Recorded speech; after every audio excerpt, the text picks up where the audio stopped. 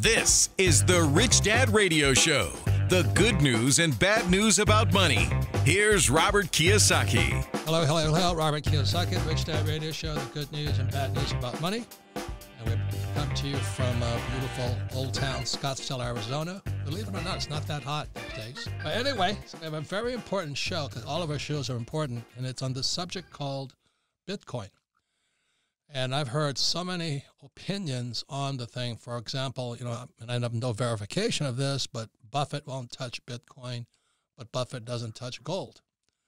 And then there's guys like, I don't know what Ray Dalio does, but Jim Records, a friend of mine, he doesn't support Bitcoin, and et cetera, et cetera, et cetera. But I noticed one thing, they're all old guys.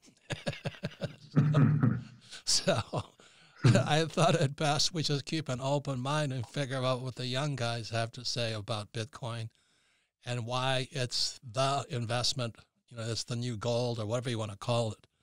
So our guest today is Robert Breedlove. He's the founder, CEO, and CIO of Parallax Digital, a professional service firm specializing in crypto asset investment management and consulting for the emergency digital economy. And I think what's important is by training a CPA. So I have tremendous respect for that because it's always in the numbers. It's always in the numbers. And I was never good at numbers. That's why I have guys like Tom Wheelwright and my bookkeepers around me because I'm horrible with numbers. So I want to welcome to the program Robert Breedlove, and he's out of L.A., where they're going to get rid of the police department next. And we'll see how that works out. But hey, Robert, welcome to the program. Thank you for having me, Robert. So we're not politically correct here. So why should old guys or young guys be looking at Bitcoin? I mean, there's a lot of story, hype, confusion, and for guys like me who don't really know, we're not in depth in it. What's the main reason Bitcoin is your choice right now? Well, I'd say at a really high level, no matter how you feel about politics, Bitcoin probably helps fix that.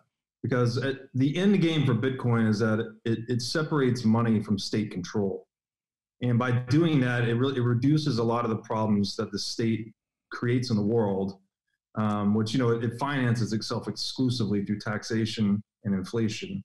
And, Bitcoin is just a free market money. It exists outside of the central banking system, whereas central banking is, very much a model based on socialism. It's literally the fifth dictate in Marxist playbook to have centralized control of cash and credit. Bitcoin's a purely capitalist technology. It lives entirely in the free market on its own merits. So I agree 100% with you because I've been outside the central banking, the Fed, and be a Bank of Japan, the European Central Bank. I just really don't trust those guys because it's manipulated by the academic and financial elite. But why Bitcoin? Because for a lame person like me, there are so many different coins, like there's 5 new coins a minute coming out. So why did you come out so strong for Bitcoin? So it's very important to understand Bitcoin from first principles. And to understand it, you first have to understand how money comes into existence. And at a very basic level, any society that trades amongst its people necessarily produces a most tradable thing, right? Something becomes more tradable than everything else. And whatever that thing is money. So like in prisons, you have cigarettes, right? In ancient Africa, we had glass beads, we use salt, we use cattle, we use all these different things as money based on the technological realities of the society shaping money. But what it comes down to are basically 5 critical properties. So money has to be divisible, so it can price things, has to be durable, which means it lasts over time, has to be recognizable, which means people can objectively verify it is what it is, has to be portable, so you can move it across space, and very importantly, it has to be scarce, verifiably scarce. And this protects it from people trying to debase its value over time, as we see central banks doing the fiat currency today. So when you see the Fed right now printing trillions of dollars, what goes through your head relative to Bitcoin? So to get there, we have to answer actually how the Fed came into existence. And So across those 5 properties, basically gold became universal money, which everyone understands, right, very clearly.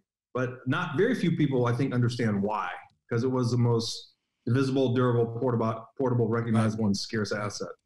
So across those 5 properties, Bitcoin is superior in every dimension. We can get into that more in a second. But what the Fed is, as a central bank, is they've basically hoarded the free market money, and they've built a scheme on top of it, which I liken to a pyramid scheme.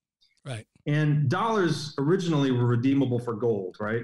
So they were actually, because gold is heavy and hard to transport, it was actually resolving the portability and recognizability concerns of gold by issuing a paper redeemable in gold.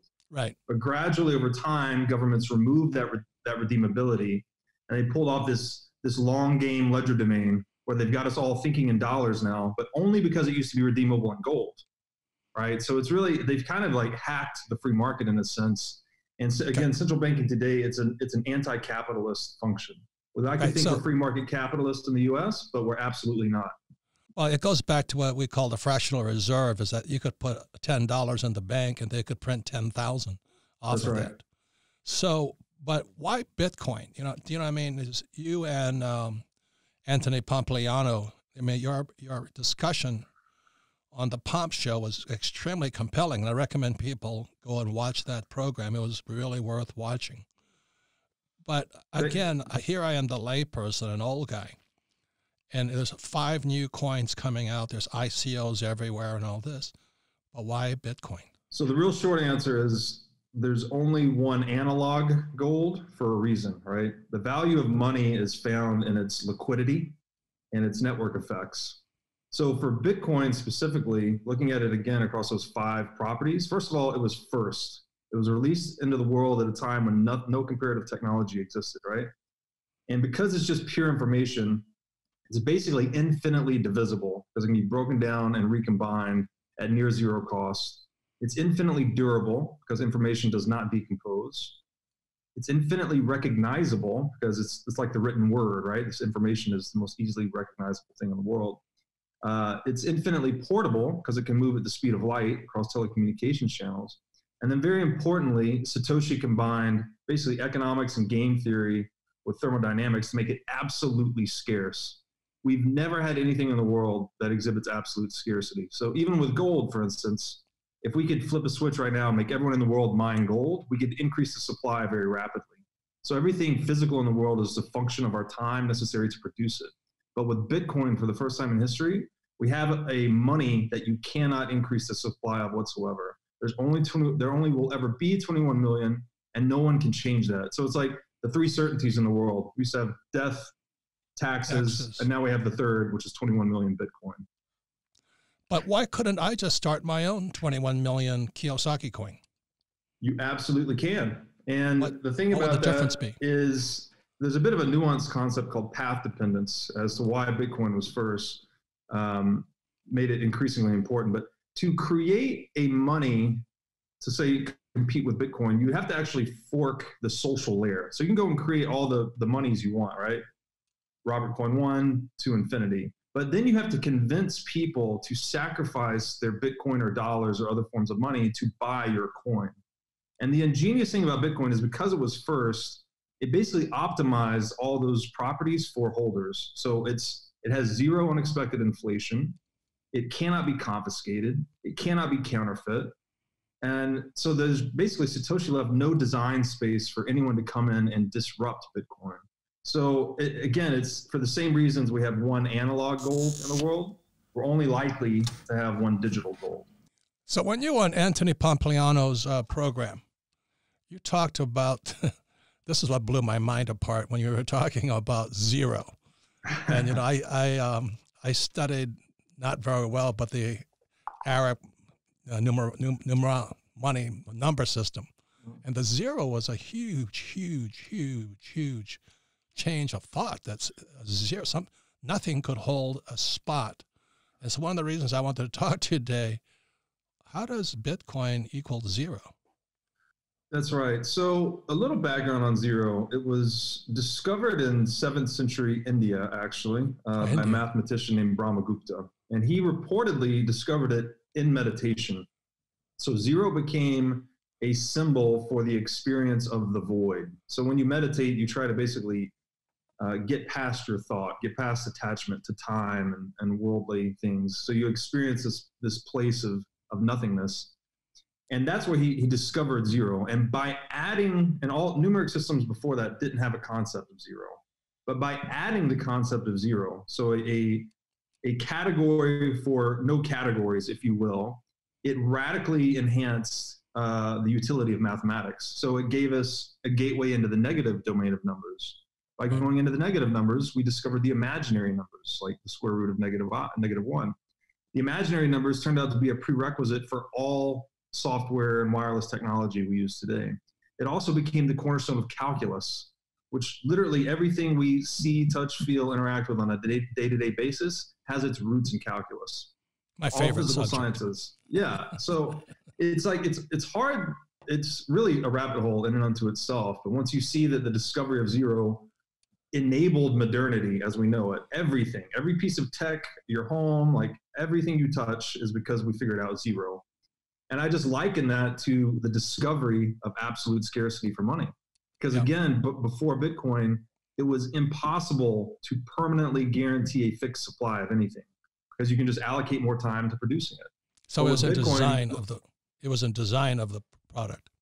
That's right. So like the harder we try to produce Bitcoin, it's kind of like an ever receding horizon. Like it just becomes harder to obtain, and all that's enforced in its algorithm. So it's a really it's a very paradigm shifting, not to be cliche, but it's paradigm shifting invention. So this is my thing is that, like when the Fed prints $1 trillion, when I was a kid, it used to be $1 million they would print. And then it went to 100 million. And then finally it pushed $1 billion. Then it went to 100 billion. And then it went to $1 trillion. And I think $1 trillion is 12 zeros. So right. It takes less than a minute for the Fed on a keystroke to print $1 trillion. And the question I ask people, how long does it take to spend $1 trillion? And I'm not really good at math, but the numbers I saw is that if you spent $1 a second, I think it would take like 34,000 years to spend $1 trillion. And that's amazing. And that's what drives guys like you crazy, is how can they just keep hitting more zeros when Satoshi went the other way and there was fewer zeros? There's fewer numbers. That's right. And inflation is not a naturally occurring phenomenon. It is purely a mode of taxation. And so I think when you start looking at central banking as less of an economic story and more of a crime story, you're starting to get the picture. I love what you're saying. I love what you're saying. It's an apparatus for theft. It's designed to siphon value off of society until it collapses. And we've seen it happen time and time again. Like the inflation rate is inversely proportionate to social well-being. And you see that with any hyperinflating currency. What happens to social cooperation in Venezuela, right? You have cash in the streets. No one can trust anyone. No one can buy bread. How do you conduct your life? So Bitcoin just flips that whole thing on its head. It says we're taking inflation to absolute zero, which in theory would mean a society running on a Bitcoin standard could benefit in nearly infinite ways. Right. And the last thing before I go to break is what I was impressed with, which Anthony Pompliano explained to me, was halving. I call it hardening. Mm-hmm. Would you explain that? What is the halving? Yeah. So every 4 years, the inflation rate of Bitcoin, which is the amount of Bitcoin produced per block, which is its ledger, it gets cut in half. So it's subject actually to exponential decay. So just for easy numbers, this year we're producing about 329,000 Bitcoin per year. By the year 2100, that number per year has contracted to 0.31 Bitcoin per year. So we're talking about a drop of 6 orders of magnitude in 80 years. So again, there's this quote that the greatest shortcoming of mankind is his inability to understand the exponential function. So Bitcoin has an inflation rate subject to exponential decay. And that's why it's really hard for people to get their head around the implications of it. Good. So we come back, I'm going to talk to you about, because another thing that you mentioned on Anthony's program, Pomp's program, was a thing about the pyramid scheme. And that fascinates me. And, because I'm old enough that when in 1964, they took the dollar off the silver standard. And up until then, the dollar was a silver note. And then all of our coins were made of silver. And then in 71, Nixon took the dollar off the gold standard, which opened the door for Bitcoin to just print uncontrollably. So I'm going to go into that pyramid, but you know the pyramid on the dollar bill with the eyeball on it and all that stuff? Yeah. I don't know if that's the pyramid you were mentioning, because I don't know what it means, and I'm not into that cryptology stuff and all that. But it seems so strange to me. And I agree 100% with you. How can we just keep printing this stuff and giving people, I call it fake money. And it became fake money in 64 and 71. And all of these people are really happily accepting all of this fake money. Pretty soon we'll have MMT, Marxist monetary theory, and UBI, universal basic income. And doesn't that kill money? I mean, ultimately it kills it. So when we come back, that's a discussion I want to get into with you, Robert.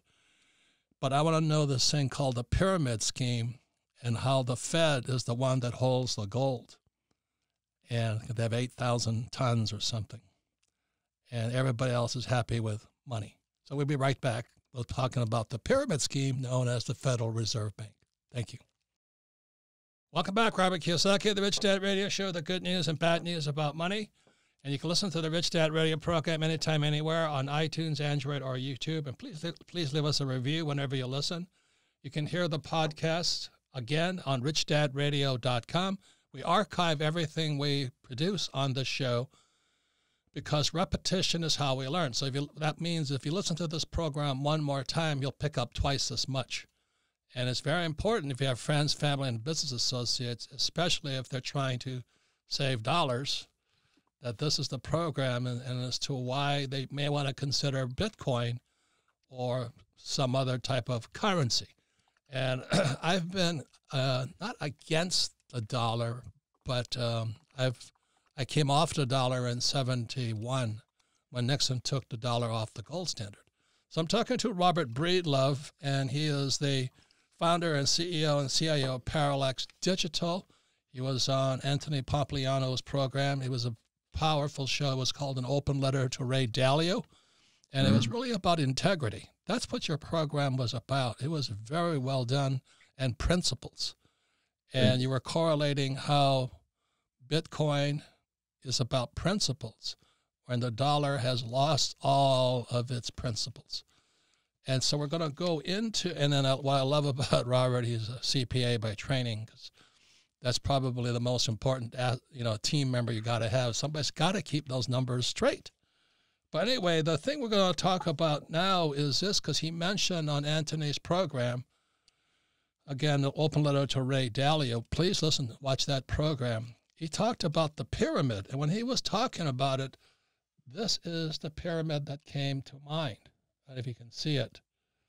And I don't know, because I'm not into this crypto or this the symbolism and secret societies and all that stuff, But I wanted to find out now, when you talked about the pyramid, and you talked about how the Fed had 8,000 tons, I believe that's the number, of gold, and the rest of us had debt and dollars.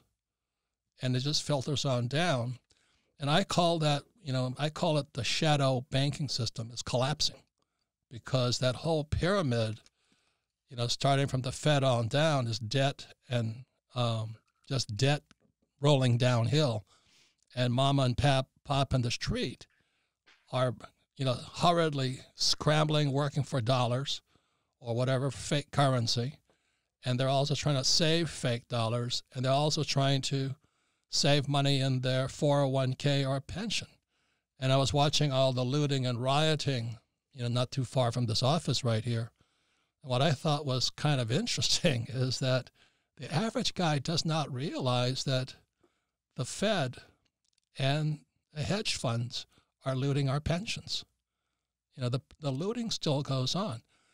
So I've asked Robert Breedlove to be as unpolitically correct as possible. We're going to talk about this pyramid, but why he thinks it's socialism and probably Marxism to have a Fed.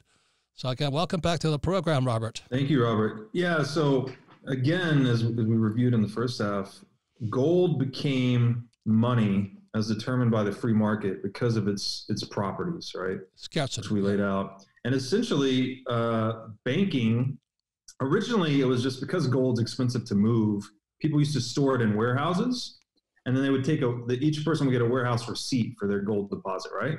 Right. Well, eventually those warehouse receipts became tradable because they were just a claim on gold, but they were easier to handle, right? Like the banknotes in your pocket. So over time, this became the banking function and eventually became central banking. But essentially the problem with it was that all the gold was centralized in one place, and therefore all the trust became centralized in one institution. And that institution, of course, inevitably abused that trust function. So what they did is they started issuing more promises than they had money, right? More notes than they had gold and reserves. Eventually, in 1971, as you mentioned earlier, we went off the gold standard entirely with the Nixon shock. And from then on, it's just been dollars today are just an irredeemable government debt token, right? It's just a promise that will never be fulfilled by the government. And so the pyramid scheme aspect, symbology aside, I'm not sure about what the pyramid on the dollar means, but that's definitely interesting. That would be interesting to look up. Yeah, essentially there's the central bank sitting on real money, gold. They lend money into the economy, right? So they buy government debt to put money into the economy. That money is then lent to successively lower tier banks. This is the traditional functioning of the Fed is becoming much more exotic today. They're buying things directly like ETFs and things. But for simplicity's sake, the central bank puts this fake currency into the economy. They profit actually directly. So the Federal Reserve is a private institution. It pays a 6% annual dividend to undisclosed shareholders. So it's not a government entity at all. It's a private bank that runs the world. And those first tier banks loan to second tier banks, so on and so forth down the pyramid, that externalizes all the cost via inflation at the people at the bottom who hold dollars. So it's essentially what I like to call fiat currency is this pyramid scheme built on top of gold. So it's a fake monetary system. And the definition of a pyramid scheme, by the way, is an investment scam based on a hierarchical setup of network marketing. So they're imposing this system of network marketing on users of dollars and excluding all competition. So if you try to launch a competing money, they shut you down. But Bitcoin is interesting because it is totally immune to censorship and regulation. Right. The other thing that's interesting is this thing on interest rates is that when you're at the top tier banks, that money is basically free. It doesn't come with interest. Mm-hmm. But as it goes down each succeeding layer of banks, so let's say that, Robert and Robert wanted to start a payday loan company. We would go to one of these probably bottom layer tiered banks and we'd borrow, $100 million and we'd have a payday loan company. So we might borrow that money at 3%, but we'd lend it out at 31%. And so what happens is mom and pop or the poor with their payday loans, they get effed.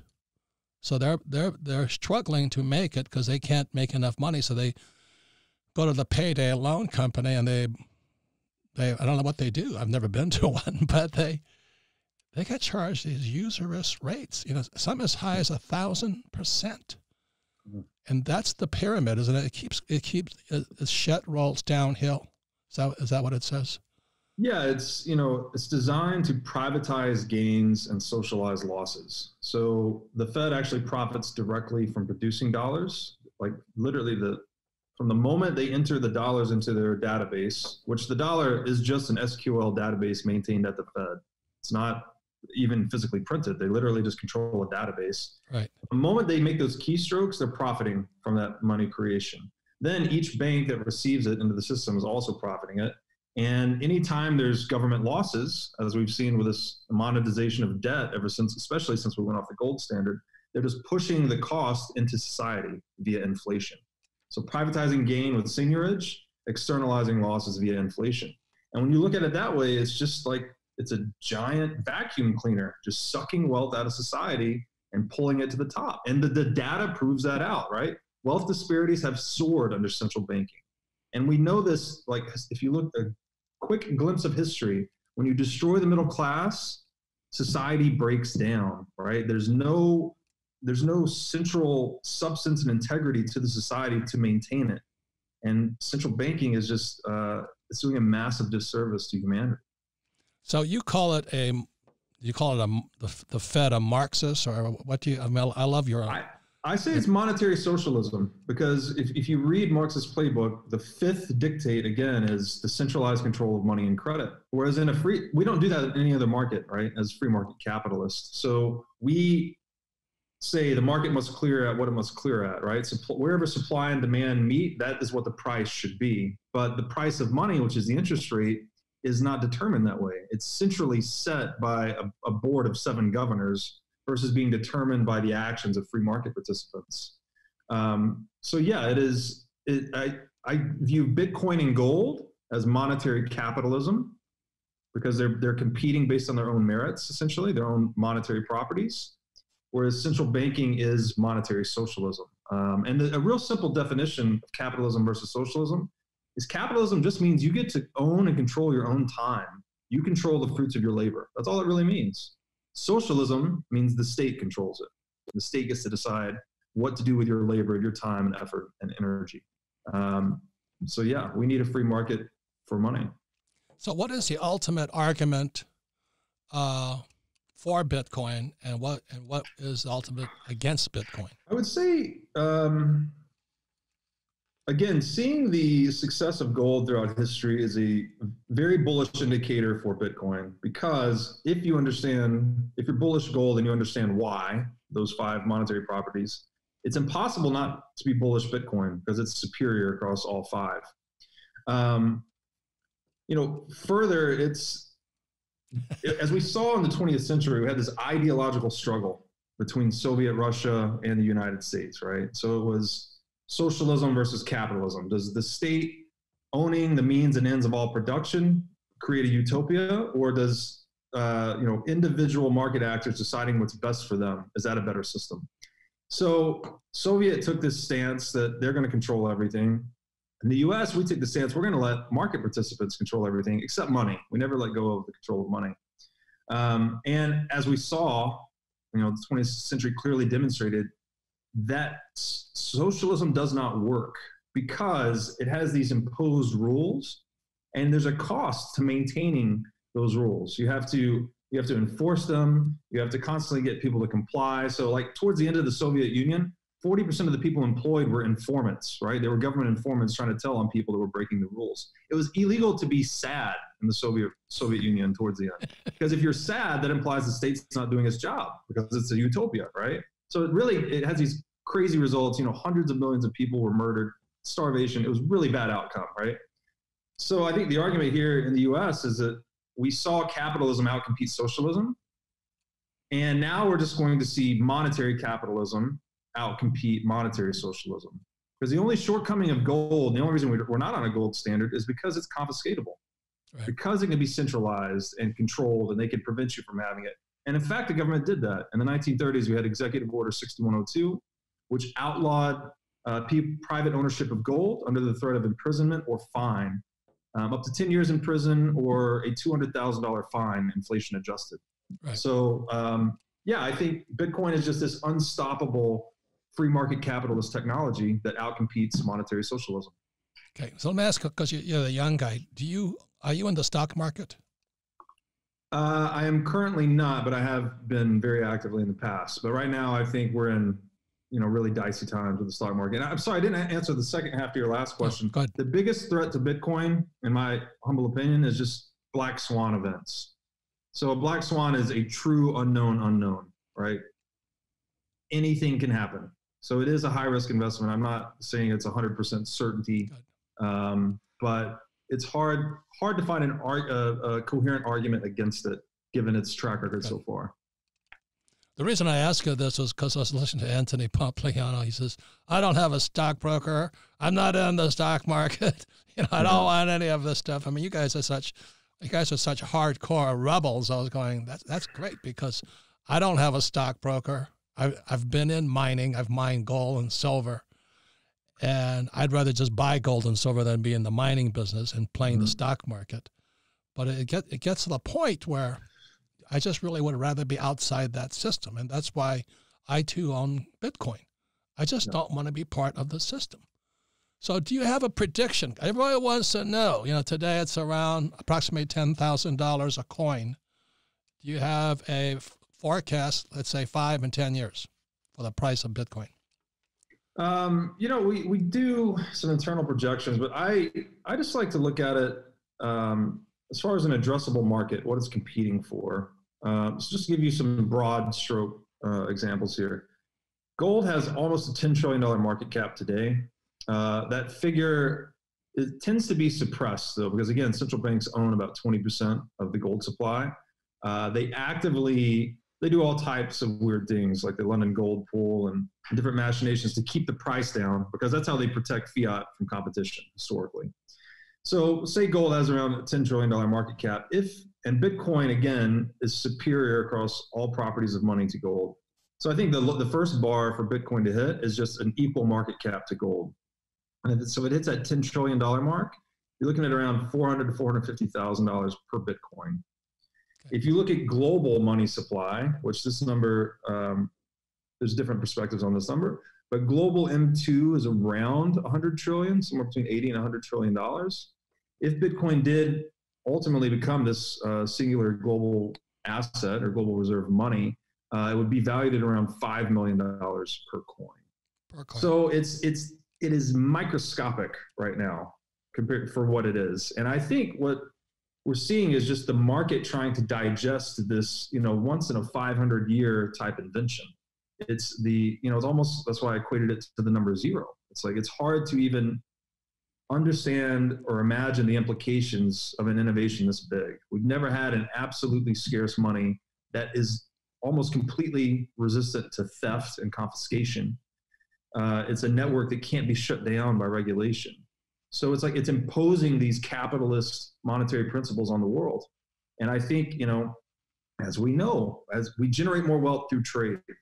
So if we can have a world that's less regulated and more heavily traded, it creates more wealth for all. So I think Bitcoin is this gateway to a new type of society. Okay, so I got two last questions. You have Libra, which is being produced by, I think, Facebook. Mm-hmm. That's right. I want your comment on that. And then your second thing is Paul Tudor Jones is one of my heroes. He just entered the Bitcoin universe. So what do you think about Libra? And then what did you think about when Paul Tudor Jones entered the world, your world? So we see the world sort of shaking out to 4 monetary projects.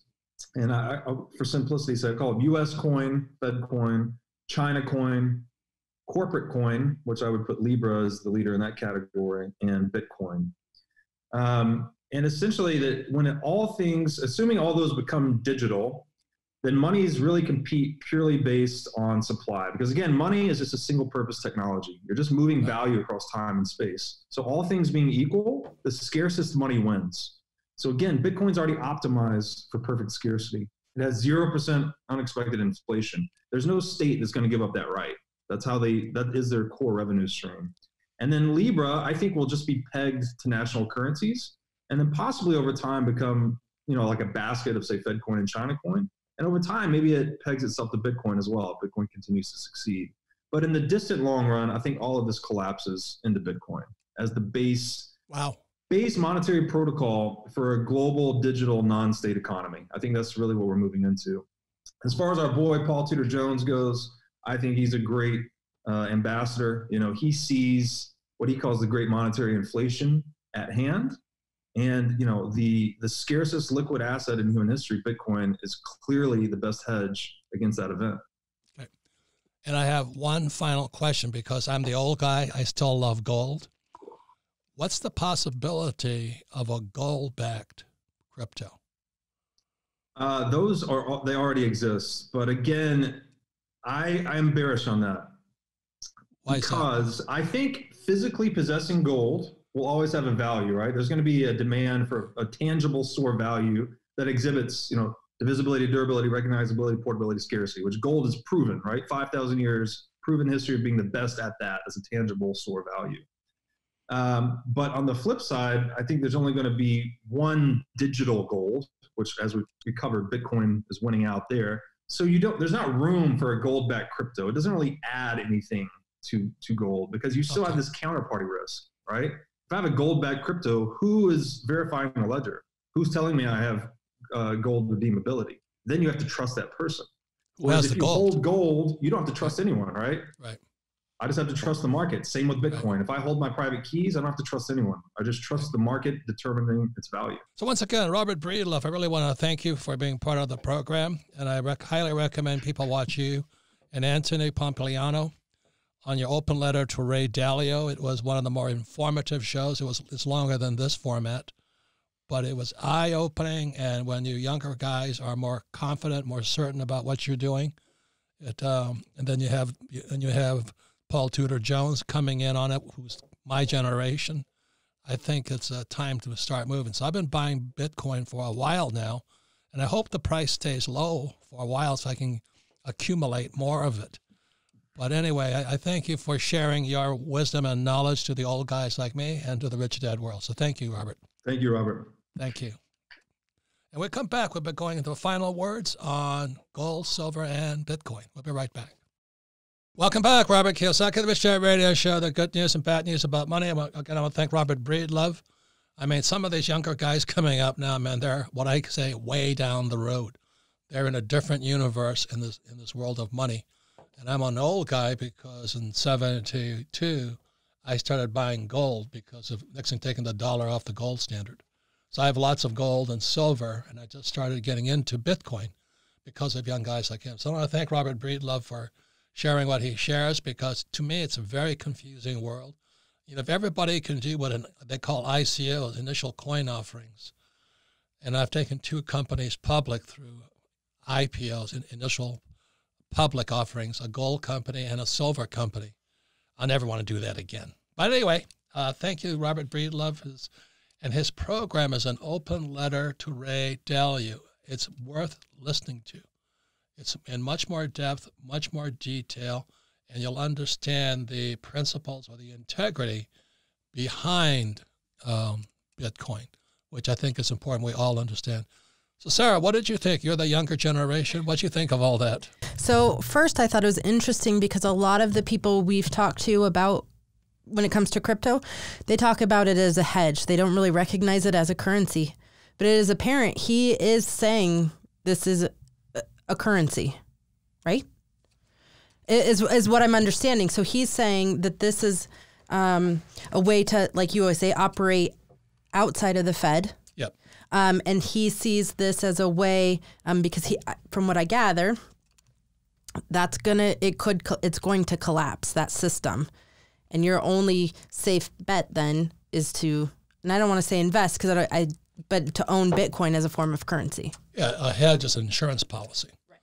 And so, when I see again, I'll give you the numbers. You can print $1 trillion. It's 12 zeros. And in his program with Anthony Pompliano, he talks about, zeros, how important zeros are. But the Fed can print $1 trillion in less than a minute. Less than a minute. Mm-hmm. And if you spent $1 a minute, it would take my math off, but who cares? Only a couple of thousand years off. At $1 a minute, it'll still take you 34,000 years to spend $1 trillion, and it's your generation that's going to pay for it. Right. They're bailing out the old guys like me. Every time the Fed prints money, it goes straight to Wall Street to prop up the stock market, and mom and pop baby boomer goes, oh, the stock market's up. But what Robert Breedlove is talking about is the shadow banking system, what he calls a pyramid, is crumbling. Because the only way money comes into existence is via debt. So the Fed writes this check, the next level bank gets the check, and they lend it out, they lend it out, lend it out, lend it out, lend it out. So guys like myself get money for free. Mm-hmm. No interest rates. We can do that. Right. But mom and pop on the street who, they can't make the payment, so they go to a payday loan store, and the minimum they're going to, on a credit card is about 31% interest, which is really horrible, to 1,000% interest. So this whole thing, the thing about the pyramid, that seeing eye on the dollar bill, it is screwing our own people. So that's why I'm becoming more and more around to, I don't want to be part of the communist system called the central bank. And central bank is a communist system. So what else did you think when he was saying? So to your point about the pyramid scheme, we all know modern, MLMs or pyramid schemes is two different things, but kind of same idea where the top makes the most money. And as it gets passed down, the person making the least is often working the hardest. Correct. And I think that's a good visual that when he's talking about the person at the bottom making the least but working the hardest, that's like you're saying, the average person saving money. Yeah. And it breaks my heart. I was in Safeway last night, and it's that person there that's checking out your food and moving it. They're working for that fake money. Mm-hmm. They don't have a prayer. And the Fed is printing as much as they want. They're just printing it. Mm-hmm. That's why our schools teach us nothing about money, because we screw people via our monetary system. So anyway, it's shocking. So anyway, I want to thank everybody for listening to the Rich Dad Radio Show. Trust we open up your minds and disturb you. We're not saying that you should buy Bitcoin or it's the be-all, end-all. I'm just saying it's time to be aware. And that little Fed up there is like the Wizard of Oz. They're not nice people, The Wizard of Oz, he might be a crook. Anyway, thank you all for listening to the Rich Dad Radio Show, and thank you, Sarah. It was a great interview. Yeah, thank you.